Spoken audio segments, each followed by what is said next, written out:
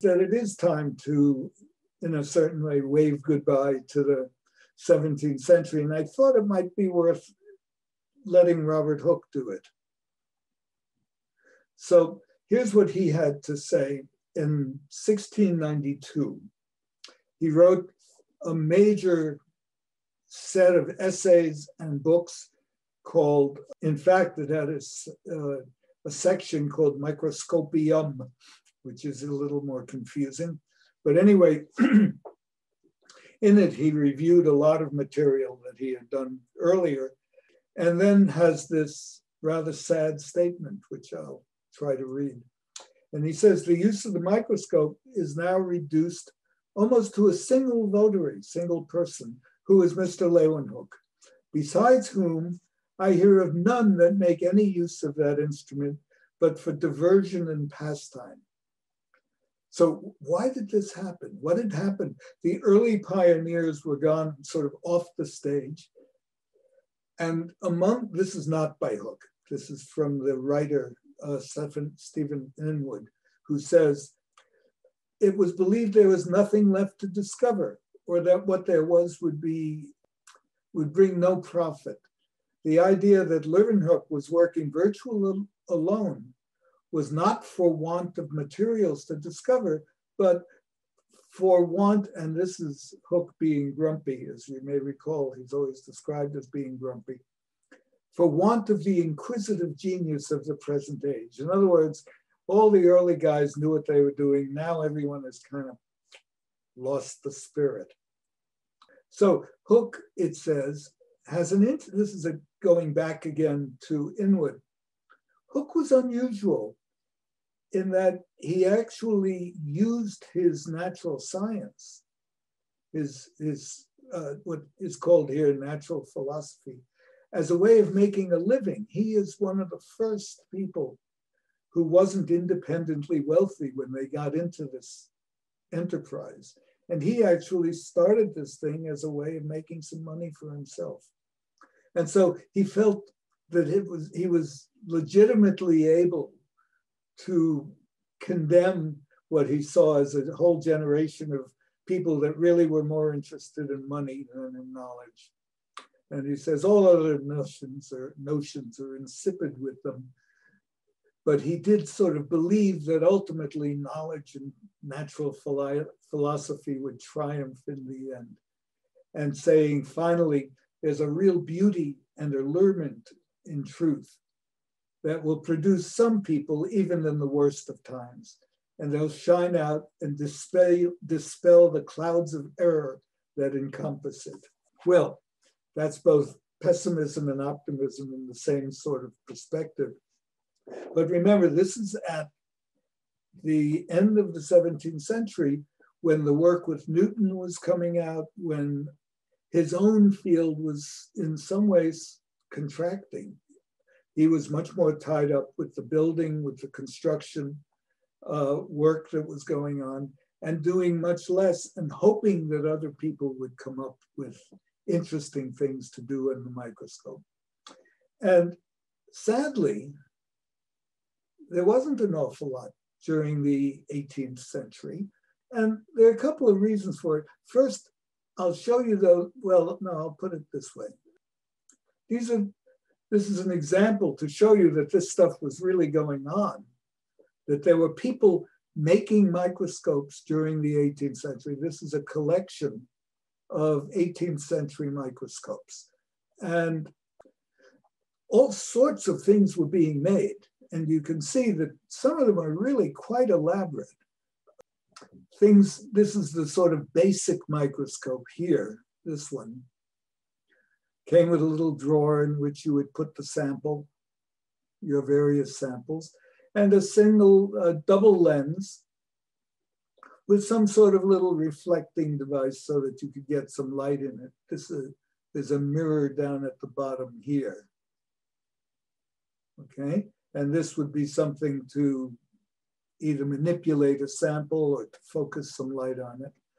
There were a number of things, and you can see that the interest in making these became almost ornamental, right? Things like this that had all these beautiful carvings and elaborate wood on the sides, various things. Some of them had ivory in them, okay? And not to mention that there weren't people who were trying to do more exciting things.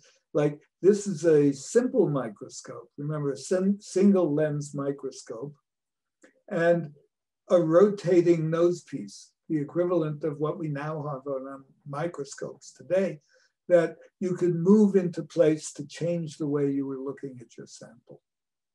And then one more interesting example, this device, which is called a solar microscope, was designed to be screwed into a window or attached into a window with a mirror that was designed to capture the sunlight, and direct the sunlight through this thing to the wall. And then there would be an image on the wall, projected on the wall through this microscope.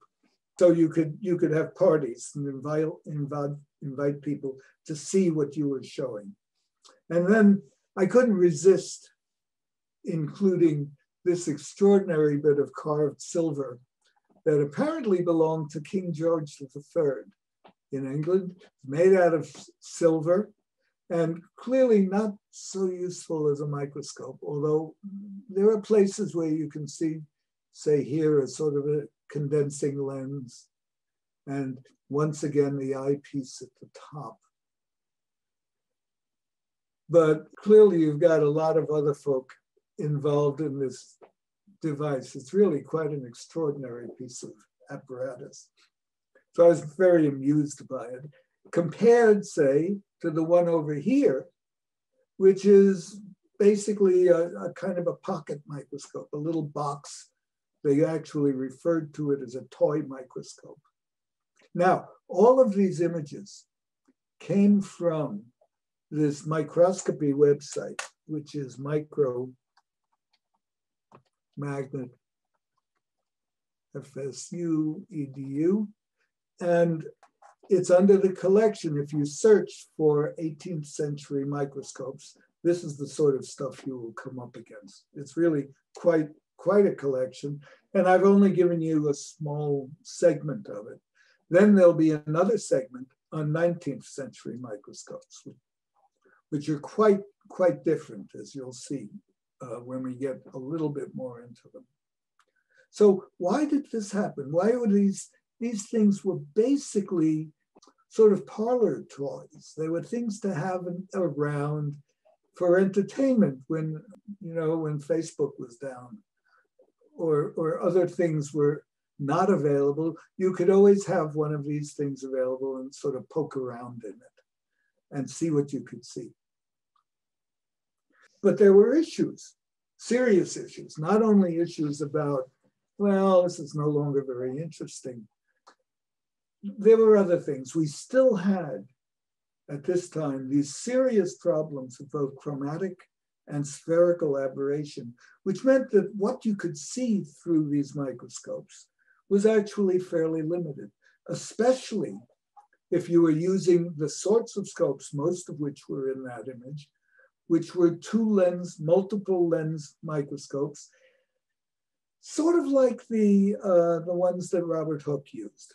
And remember, what Robert Hooke said was that he used those two lens microscopes because they were a lot easier on the eyes. And not only that, they were easier to make. The difficulty with those microscopes, however, is that their total magnification was really quite low. They were very good for looking at insects. And if you really pushed them, you might be able to see, say, the structure in a piece of cork, but you couldn't see much more than that. And it was only with the sorts of microscopes that von Leeuwenhoek used, the single lens microscopes, that you could get enough resolution to really see detail. Because with a single lens microscope, the aberrations were reduced by a factor of at least 2, right? For each chromatic aberration from one lens, you now didn't have the aberration from the second lens. Same thing for spherical aberration. And the other point, which we really haven't gone into in the optics, is that the way you reduce spherical aberration in its simplest form is to use the center of the lens. And so once again, in order to do that, you'd have to have a small lens and get your eye very, very close to it. So there were those kinds of issues that made the single lens microscopes rather difficult to work with. You'll see some examples when we get to the early 19th century. But those are problems. The other issue was how to prepare tissues. There was no good way, no standard way to get samples thin enough that you could get light to go through them. So a lot of what you saw was surface images. That's why a lot of those insect images were so dramatic, because they were really seen by reflected light, not by transmitted light. And the only example, well, the best example of the transmitted light image was the cork slice that Hooke had developed. And what he did there, in order to see it, see if I can draw you a kind of a picture. If this is a piece of cork, and remember, cork is a bark. So you start with a piece of cork that looks like this. And the cells that are in it, I'll give you a side view first, are sort of stacked in that material. So what Hooke did was he cut a diagonal through this thing. Here's where my artistic skills fall apart. Okay, so that what he ended up with, then if I can now erase some of these lines, what he ended up with, you see, was a very thin sliver of material in sort of in this region at the very edge. But you had to be very careful if you looked at that. See, so now you would see the cells up here. But this whole thing was very fragile and would fall apart.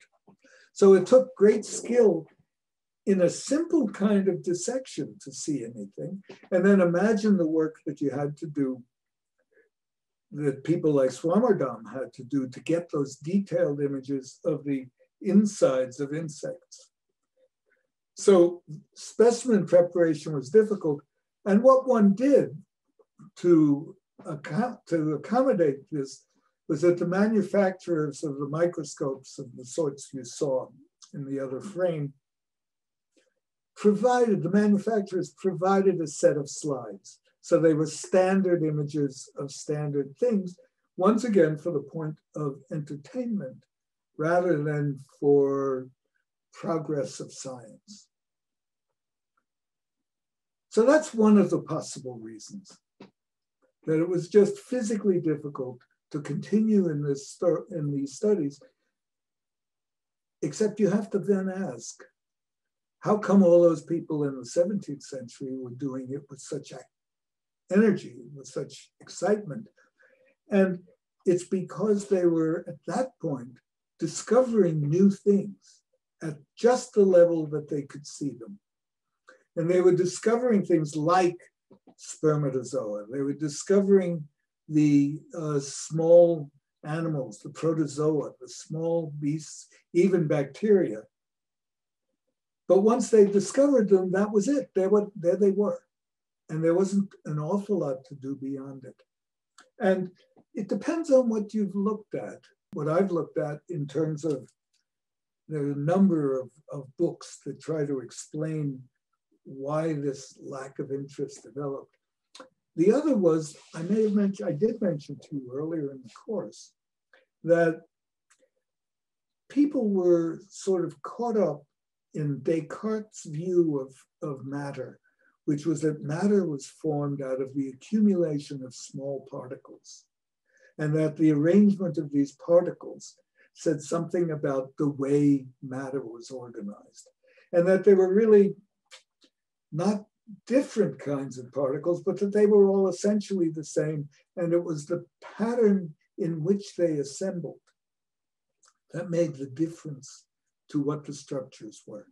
Well, so the hope when many people started to use microscopes, people other, say, than von Leeuwenhoek, who, after all, was just wildly curious about everything he saw. The underlying philosophical hope was that they'd be able to see these particles in some organized way, that they would actually be able to see these particles.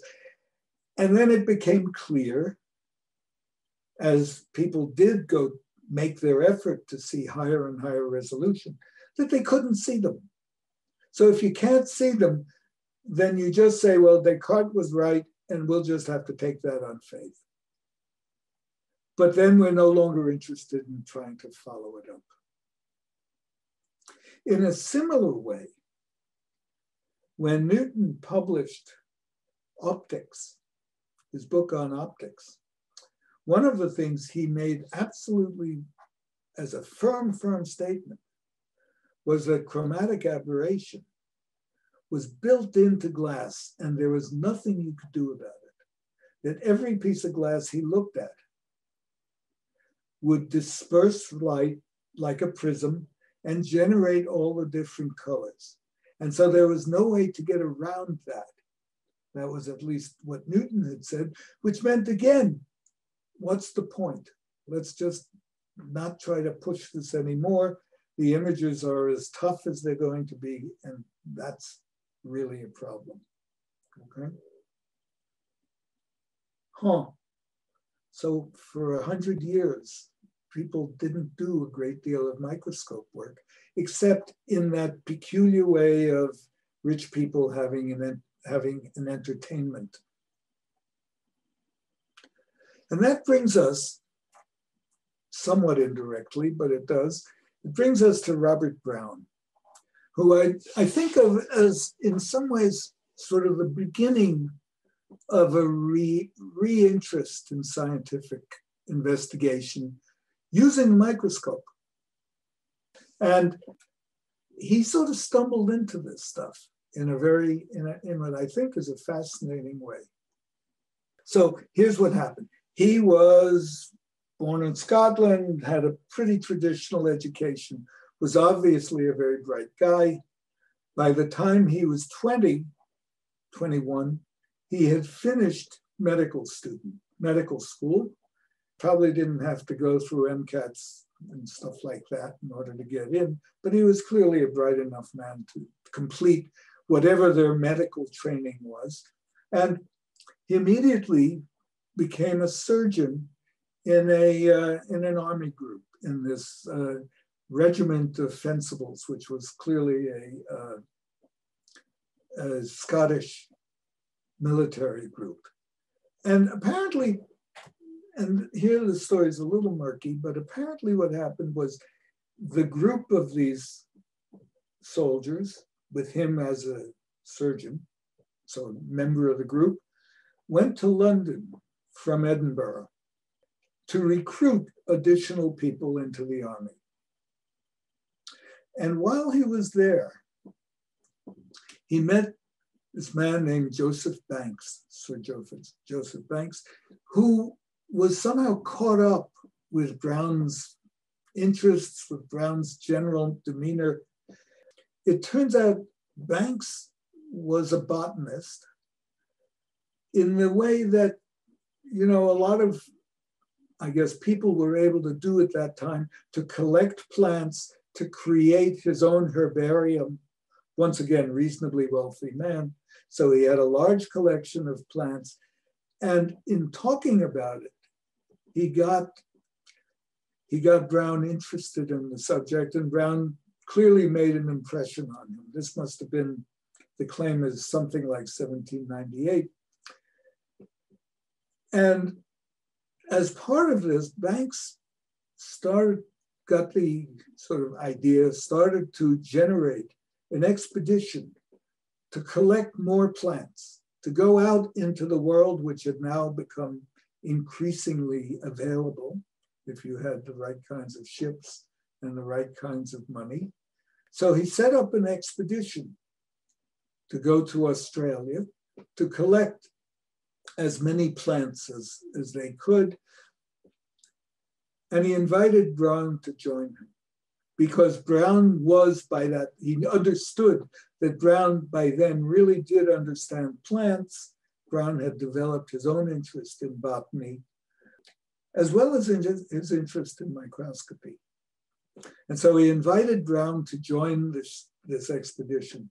Now, this may have some sort of resonances for you, because it wasn't that much later that this young guy named Charles Darwin went on a trip, similar trip, in a sense, to South America, which was the beetle, the journey of the beetle that took Darwin into his new world. So the end result was that Brown came back from this trip with 4,000 separate species of plants. And Banks arranged for the government and the museums to support Brown for Brown's looking to catalog all of these plants, to arrange them in some sort of hierarchical structure so that people could understand the family structures within them. And during this time, Brown became interested in plant fertilization. Remember, this isn't that much later than the interests in spermists and ovists at the time. And so Brown started looking at fertilization, what was then understood as fertilization in plants. And he understood that there were two components. There was the ovule and there was the pollen. And he carried out a detailed analysis first of the ovule and was able to show that in different species, different classes of plants, the gymnosperms versus the others, in which the ovule actually in one case has some sort of shell around it, like this. Whereas in the other, in the gymnosperms, which is the pines and things, the ovule is somewhat naked. And so he was able to actually start to watch the growth of pollen towards the egg. This is an extraordinary process of plant fertilization that we're not going to be able to talk about right now. In doing so, Brown took the pollen that he was looking at and just suspended it in water and looked at it in with his microscope and discovered something rather unusual, okay, which is this. People, by the way, and we'll come to it in a minute, people misunderstand what it was that he did. Pollen grains are little round things. Well, they're really quite small. In order to see, if you look at them with a conventional, one of our modern microscopes, you can see the pollen grains at relatively low magnification, but you can't see anything interior with say a 10x lens. But what Brown noticed was as he looked at these things, he saw small particles within the pollen grains. He describes what he can of the shape of these things, saying, well, some of them ovoid, some of them are little balls, little spheres. He wasn't sure if they changed their shape because it wasn't clear. But what he did see, and what he noticed very dramatically, he thought, was that all of these particles were in motion, that they were moving, even when the pollen grain itself was still.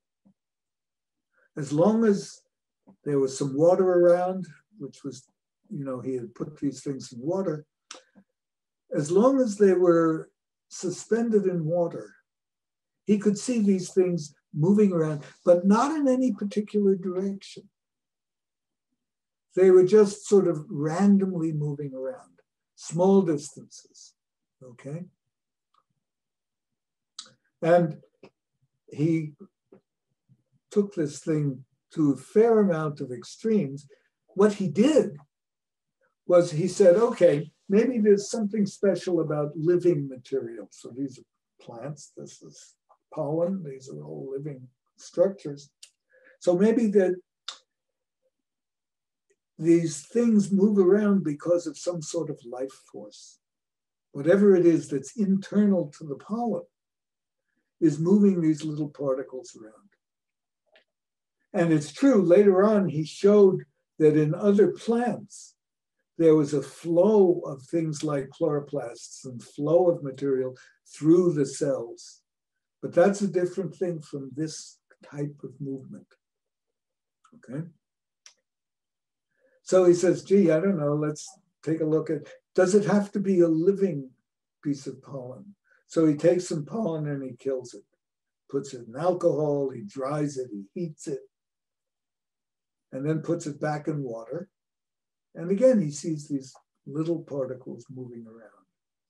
And then he says, well, does it have to be from a biological material? Well, he takes a small jump and he says, let's look at some fossilized plants. They're sort of plant related, right? And when he grinds off a little bit of the material from those things, once again, if he gets it small enough and suspends it in water, he finds them moving around again. Similarly, he then goes out and collects dust. And he complains that, you know, if you have any coal dust, there's a lot of coal in London. If you collect coal dust, it too moves around if you get it in water. So that this movement that he was seeing was not just a property of life, it was a property of everything.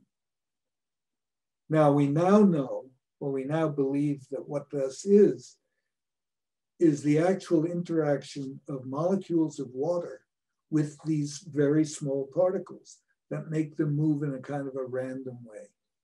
And that assumption was actually taken up by Einstein, who in sort of 1905, 1906, published a major paper based on this internal movement of particles, which had been described as Brownian motion.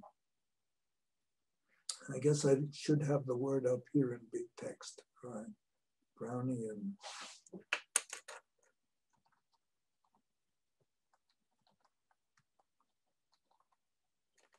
Okay. And so Einstein analyzed that and suggested, look, if it's really the interaction of molecules, of sub-visible small atoms with these particles, then we can do some calculations. And he actually did a whole bunch of calculations to try to figure out if he could predict something about the activity within there. And apparently what he ended up with is saying, well, there's a constant of motion, which turns out nowadays to be thought of as the Boltzmann constant. So this observation of something relatively trivial, maybe, turns out to have profound depth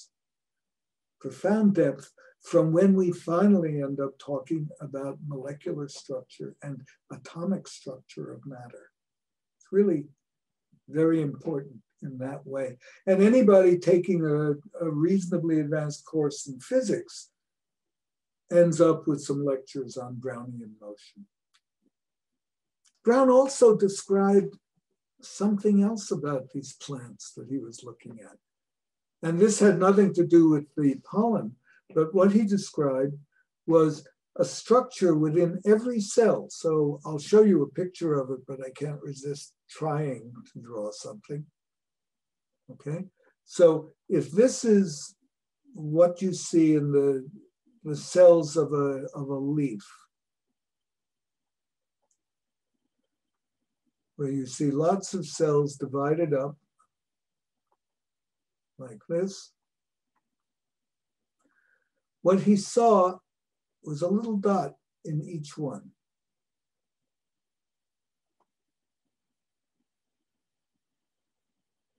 Which he called the nucleus. He was not the first person to see these structures, but he was the first to appreciate that they were common to all of the cells that he was looking at. And he even predicted that not only was it found in just these surface cells, but it was found in all the cells in the plant. That turns out, of course, to be very important later on in understanding how cells proceed, how cells duplicate what we understand now about the passage of information from one cell to the next. So Brown really made a couple of very interesting contributions. First, I'll just show you the paper, the beginnings of his paper, because it's kind of fun to look at. Here's the title of the paper is a brief account of microscopical observations made in the months of June, July, and August, 1827, on the particles contained in the pollen of plants. And this is the extraordinary thing, on the general existence of active molecules in organic and inorganic bodies. Okay, wow. That's quite a statement. And so first thing he does in the paper, he says, and I think this is really very sweet. He says, these observations, all of which are the same, have all been made with a simple microscope and indeed with only the single same lens used for all of them. And then he says the focal length of it is 1/32 of an inch. We'll see what that means in another moment. There's a footnote. And the footnote says, this is a lens I had for a long time. And after I've been looking at this material, Mr. Dolland made another microscope for him that had excellent lenses, two of which were higher power than that above mentioned. So he said, I've often used these to see what's going on, but basically in order to be consistent in my analysis, I used the same lens for all the observations that I describe here. I love the way these things have worked out, the honesty in the way these things are put together. So what does this microscope look like? We'll get to the controversy in a minute. Here's the microscope, or here's a bunch of his microscopes. Notice what they are is single lens microscopes. Okay, the one that there's a story behind it, and I'll fill it in a minute. But these are several examples of existing microscopes of the type that Robert Brown used. Okay, the one that Brown used himself is probably this one here at the end. And you'll hear the story about that in a minute. Just to sort of remind you what the structure of that thing looks like, this is it. In other words, it's a pillar with a mirror, right? Shines light through something here, but there's no lens there. But it's something on which you mount a slide. So here's your sample. And then something you can do some poking around with, which is what this thing is. And then up here is an eyepiece with a lens in it. This is a view from the back. It shows basically the same thing, showing that there's a way you can adjust with knobs, adjust the position of these things. It gives the thickness of this little piece as a millimeter. It turns out that this lens has a focal length described by Brown, and a 32nd of an inch turns out to be about 0.8 millimeters. You are basically right on top of your sample when you're looking at it. I mean, this is very close to the sort of thing that von Leeuwenhoek was using, except that it's on this pretty mounting. You put your head right on top of that machine and look down on it. Focus through your eye at whatever the lens that's sitting in this small opening. So that said, here's some interesting discussions that then came up. And they came about in two ways. One of them is an error that's still everywhere. Not a funny way to put it. If you look up Brownian motion, say in a physics book or in most non-specialized kinds of things, it's always described as movements of pollen grains. Pollen grains are much too large, actually, to be moved by these kinds of forces. Pollen grains would be moved by almost by flow of liquid, by thermal currents within the water. But this business of this random, very small distances was not pollen grains, but actually it was, and Brown is explicit in saying, says it in the title, on the particles contained in the pollen of plants. You see? Okay. Nevertheless, the number of sources, the number of books, papers, researchers that one sees that describe Brown's work talk about him having seen the movement of pollen grains. So this is in some way, just digging in the weeds for this thing. He didn't really look at pollen grains. He looked at stuff inside the pollen grains. But that raised the other issue, which is that those particles within the pollen grain were really small. And the question was whether or not his microscope could actually resolve those particles. So there are articles from Scientific American, lots of literature in the 1950s, 1960s, even somewhat later than that, that said Brown couldn't have seen what people said he saw. Maybe he could see something in the pollen grains, but certainly not internally. Now, we have to now be introduced to an extraordinary person, to a man named Brian J. Ford.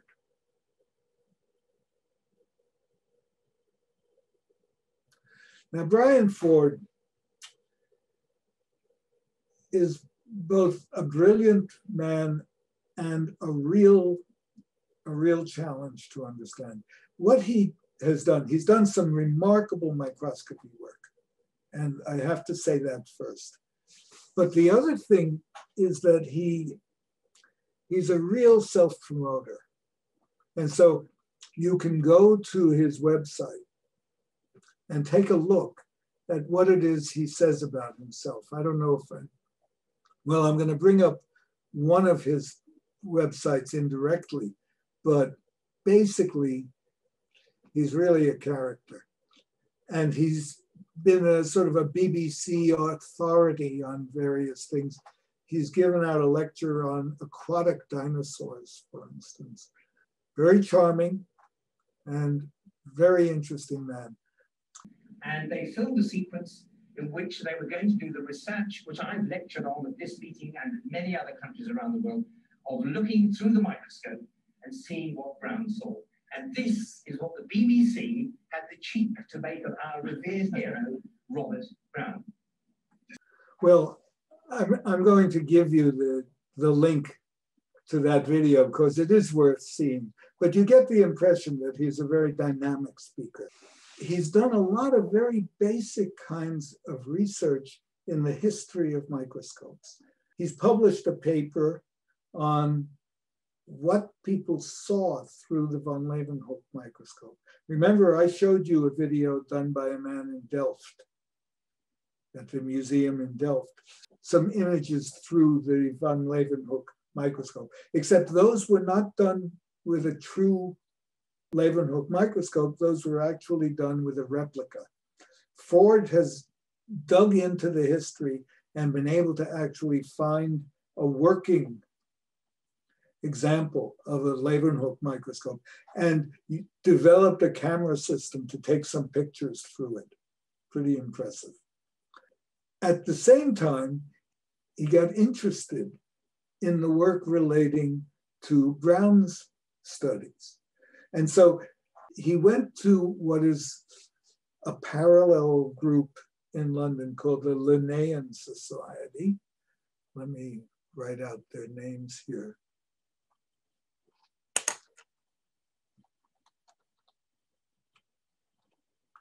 Linnaean, named after Linnaeus. Okay? And the Linnaean Society was formed specifically to look at evolutionary history and the categorization of living material, rather than the breadth that was in the Royal Society. And as it turns out, Brown became one of the first presidents of the Linnaean Society.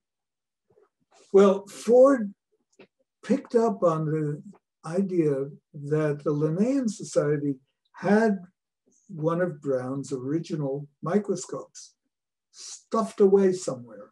According to his description of it, what he found was a rusted frozen piece with the gears all frozen, the lenses all filthy and horrible. The entire machine apparently quite ignored from all these years, almost 100 years, but by the time he was looking at it, almost 200 years. I take it back.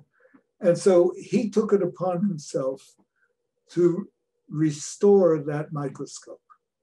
And that's the microscope that shows up in this picture, the one on the right, okay? This is the one, and presumably this is the repair job that Brian Ford has done with it. He then describes, Ford describes, that he used that microscope coupled to a camera without any additional lenses. I mean, he didn't do anything to enhance the imaging, to see if he could duplicate the kinds of results that Brown had. And this is first one of the pictures over here is a picture of the orchid leaf. Okay, let me actually take this and see if I can blow it up a little. I'm going to move this out of the way.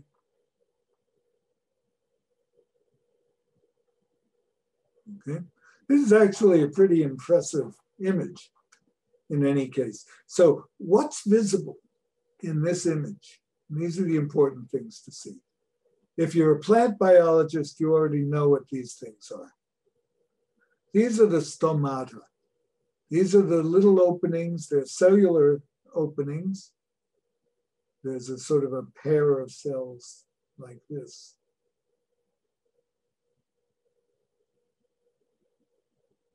Okay, two cells that enclose this little space that open and close. If from the side view of the plant, here's the epidermis of the plant, or here's the coating at the beginning, and here's a stomate with this little opening here. And this is the way air and moisture can get into the leaf.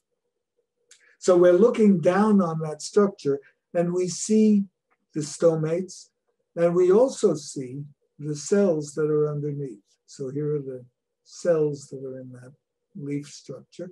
And in every one of them, is this little structure here, which is the nucleus.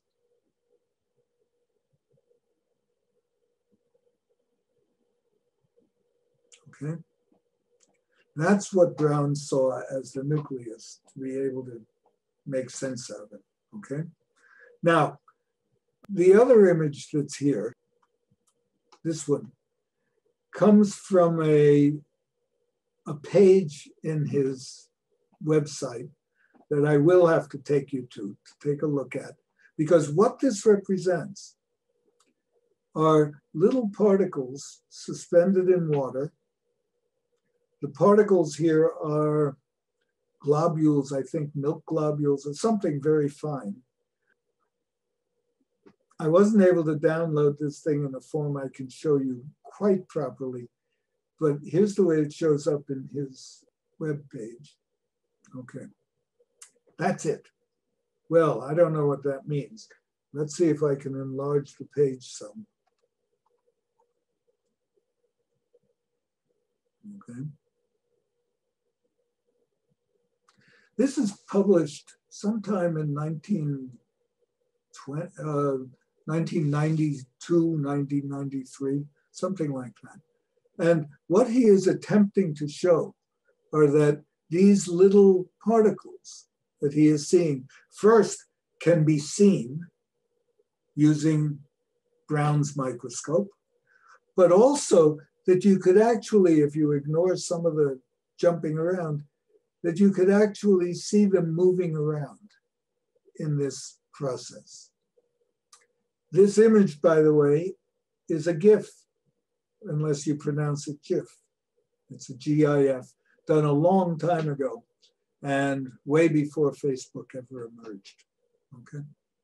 But that's his image showing by direct observation, by direct sort of proof that you actually can see the kinds of particles that Brown claimed to have seen. So the idea is that Brown was one of the first then to start what I would call a renaissance of scientific study in the 19th century, still using pretty much old-fashioned material. That microscope, elegant though it was basically like a von Leeuwenhoek microscope,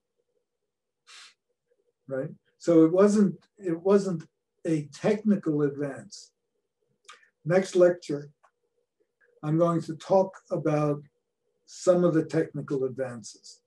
The set of advances that corrected, finally, chromatic and spherical aberration.